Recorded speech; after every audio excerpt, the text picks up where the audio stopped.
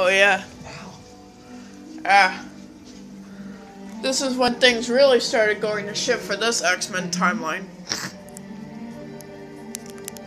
How different everything is in this movies from this point on from the comics. You'd expect some dark shit like Days of Future Past to completely end it all.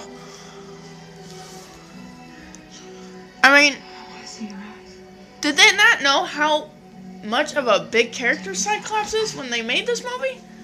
And they make him die like this. Yeah. Like a jobber.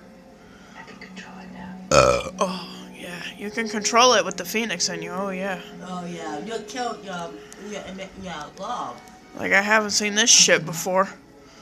You can't hurt me.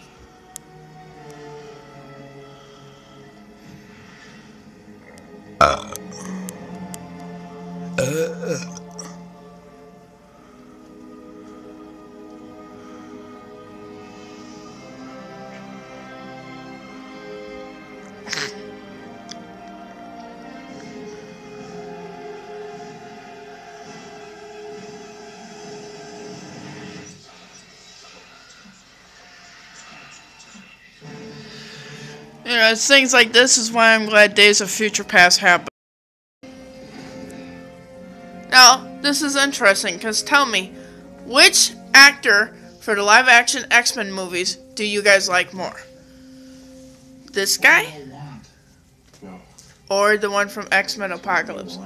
Who I seem to fail... I forgot his name. I need to check it out. I'm supposed to be the geek. The only problem is, we didn't get that much screen time with this guy. I would have to say this one here. Yeah, me too. But The problem with that was because he had more screen time. but see, the thing that fucking kills me is they bring back a great X-Men character, an Angel in X-Men Apocalypse, and yet he dies. I'm pretty sure they killed Angel in X-Men Apocalypse. Oh yeah, spoiler alert.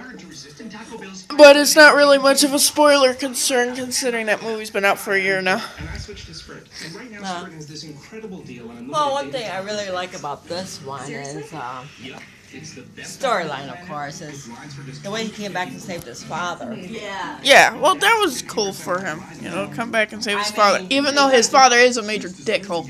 I mean, he could have his father. Yeah, that's what he did. All for just $22.50 per month per line for 4 lines. That's 50% Just like the lab technician, his assistant. They let her go. 90% of the world's largest supercomputer. Oh yeah, who is actually a character in the comic books, but I can't say her name right now. Before we get really started with discussion on this movie, I like this movie. I mean, it could be better, but when it first came out, I enjoyed it, you know. There's far worse movies out there than this one. You know, I feel like it got hit with some shit, but I like this movie. I mean, what do you guys think of this movie? I like it, but it's not exactly my favorite. I like Quicksilver. I like the ones with Peter.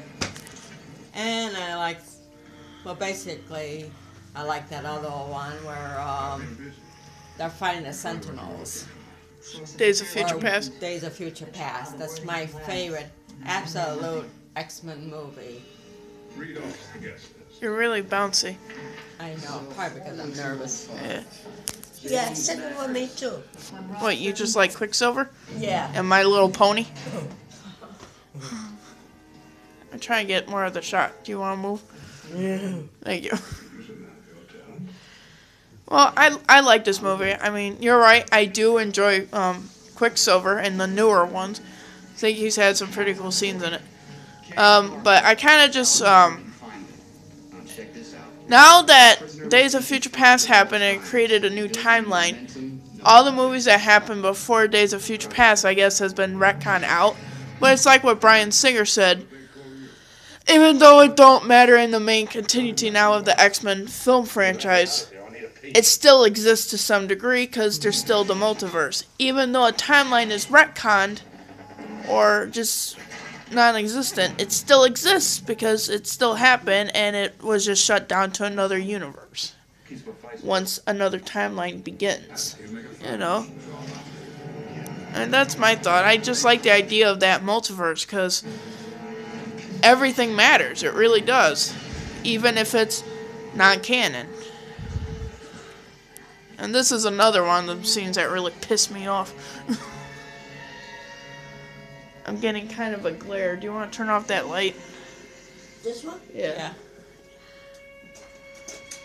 There it goes. That's better. This is one of the scenes that really pissed me off the most. That's another question. Which Mystique do you guys like better?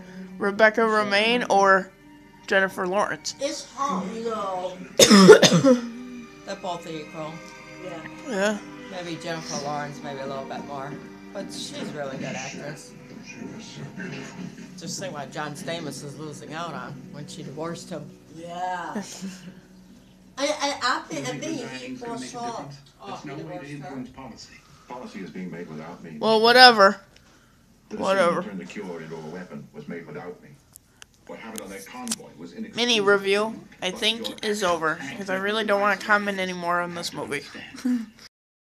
One other thing. I know I had the last one be the intentional end result. But I just want to pass out. In the X-Men movie films, all the kids in the school just look normal. And I'm not talking as a hateful geek, you know, because I really do love these movies. But it would be cool if, for say, the school in the movies actually resembles something in the comic books. I mean, you don't see any kid running around with something weird, like Ernest there. Or any kid that looks like a Knoll. Or even anyone that looks like, you know, him. In the movies, it just looks like a regular prep school. It'd be nice for a little more realism into letting everybody know that it is actually a school for mutants. But that's it for today.